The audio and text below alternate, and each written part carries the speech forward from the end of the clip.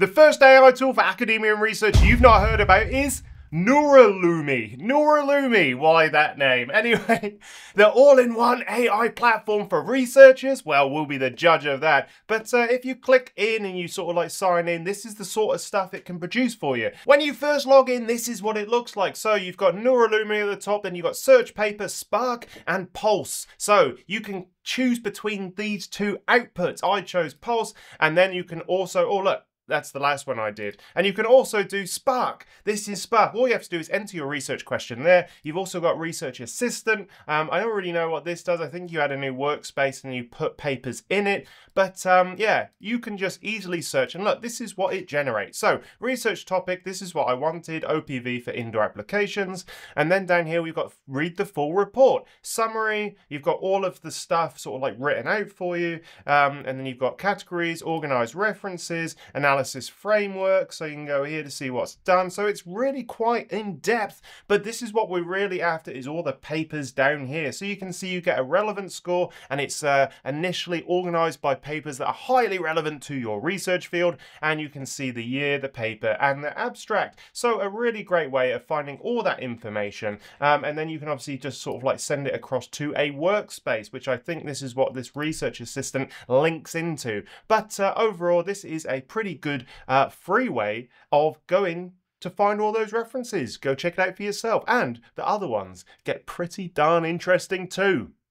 Another tool that you should know about is Undermind. Condense weeks of research into minutes. Don't we like that, everyone? But when you log in, this is what it looks like. So, Undermind Research Assistants. Welcome. What are your research goals today? I'll ask one or two questions to clarify. So, this is very much an AI agent where you say, I'm trying to find out this, and then it comes back to you with questions. So, if I'm asking about OPV devices, so I've just said OPV devices over here, it will think and it'll say, great, what about all of these things? And then you've got to go in and you've got to sort of like answer all those questions. It can be a little bit confusing if you're not familiar with a research field. Undermind really goes deep very, very quickly. So if you're brand new to a research field, I think this is probably a little bit too much, because you're reading through and you're like, hang on, what's this? All polymer, oh my god, I don't understand it. It's quite detailed. So if you're new to a research field, stay away from this initially. Maybe they'll change that in the future. But if you're in a research field, you'll see the output is actually really, really great. Look at this. This is what I did for colorectal cancer microbiome studies. And this is the output you get. So here you get all of the information. Now, one thing I like about this, let's full screen this, is that not only do you get it all kind of like broken down into this accordion-like structure, you get tables, but this is one thing I've not seen before. Top references over time. Look at this, I love this. And then you hover over things, and if it's cited, it's got a red thing. So, oh, I don't know, I'm pointing at the screen. That doesn't help you, does it? And then this one, you can see here, this one is referenced by all of those papers in red. This one is referenced by none. This one's all of those. So you can get a really quick snapshot of really sort of like influential, highly cited papers visually. We like that, don't we? And then foundational work. So it really sort of like breaks down all of the important aspects of a literature review and trying to find different parts of the research field. It goes even deeper though. This isn't sponsored, by the way. I just found this and I think you should know about it. Here we've got chat. So this chat is really quite powerful, where you can ask more about what it's kind of found in this area and all of the papers down here. So you can get a quick introduction, you can compare top findings, you click there and it gives you a nice little prompt, and away it goes analyzing the references. So it's a really nice way of delving deeper into this if you so want to. And it's you know, very much agentic, so it's thinking all of the time, and then it will, you know, produce the result. Okay, we'll leave that thinking, and then we'll look down here at the references. So here you can see you've got the topic match, you get the publication year and the citations per year, which is a really nice metric to have up there actually. And then you get this reference and abstract here. So overall, here are all of the things that you need to know about, organized by how relevant it is to your topic. And yeah, you can go and try this for free. Here we are. So now it's finished its output. This is what it looks like. It's got a nice table. It's got tables. It's got tables. It's got tables. And it is just a nice tool that you can try for free. So some people love it. Check out Undermind. Another tool that you should know about is Future House, automating scientific discovery. All right, thanks very much. And then let's find a bit more about their mission, because I quite like this. They're building an AI scientist, and the mission here, our mission is building AI scientists or AI systems that automate scientific research and accelerate the pace of discovery so humanity can find cures for disease, solutions for climate change, and other species accelerating technologies. Don't you want to be accelerated, you bloody species out there? Well, this is how they do it, but we're not interested in all of the details. Let's just go to the outputs. So if you go to this sort of like new task, it was an AI for scientific discovery, and then you can select the model. Down here you've got a load of models you can choose from. You've got crow, you've got falcon, you've got phoenix and owl, and then this one, I don't know what that one is. And then models, click down here and you can see, you know, you've got a little bit more information about the different models and everything that's they're providing, but it is open source, it's not for profit, so let's have a look to see what happens. So I put in here the gut microbiome colorectal cancer question, and this is what it came up with. So it's not nicely formatted by any means. It's just like a big old wall of text.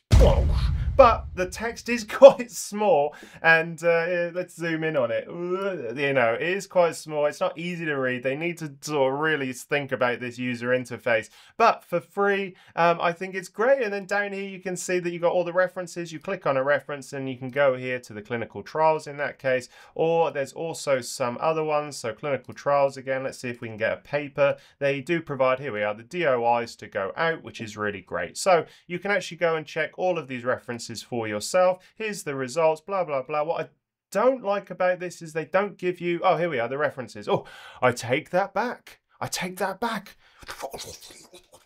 Okay, references. They do provide all the references, and you can see here they come up with 23. That's pretty good, 23. You know, it doesn't sort of like rank them. It doesn't give me any sort of like, you know, really detailed analysis like something else like Consensus or Elicit would. But you can see here we've got some ideas of what is clinical trials. This one's the highest quality in Gut, the journal Gut. Oh, I love that one. All right then, yeah, and these are all of the things I would want to know about. So overall, you know, go in, play about with all of the different searches. So Crow, Concise, you've got Deep Search, you've got Chemistry Task, which is experimental, or I like that. I like the fact that it's experimental. And here we got Owl as well. Precedent Search, formerly known as Has Anyone? Good for understanding if anyone has ever done something in science. So go check out and play about with all of these, because I think you'll have a bit of fun doing it.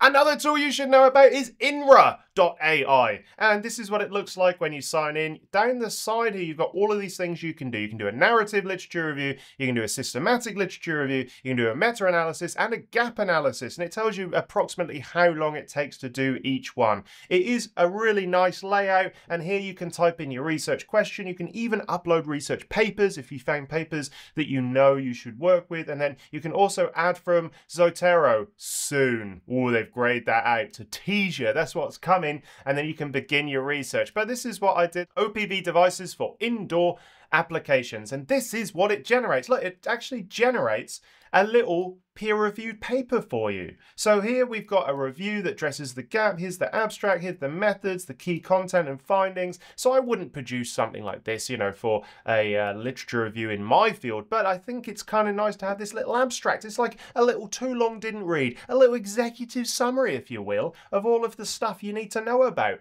And then introduction, you can see it's all reference. If we click here, we get the reference, and you can also start a conversation with what it's generated. So here's all the documents they found, here's the details, and here's the notes that you can add. So overall, it's a nice sort of like workflow, I think, and then you can start a conversation with all of the stuff that it's generated, explain the methodology, what are the key limitations, and is it perfect? Once again, it's just like text on text. It's really tiny again. Why are they making it so tiny? I have no idea. But these are all of the things that you can do here. Here's the Prisma flow diagram if it's like a systematic review that you're looking for. Overall, it's really great. Go try it for free. They have free levels. So Inra is another one you should know about. Ooh, gets exciting, doesn't it? And there's one more.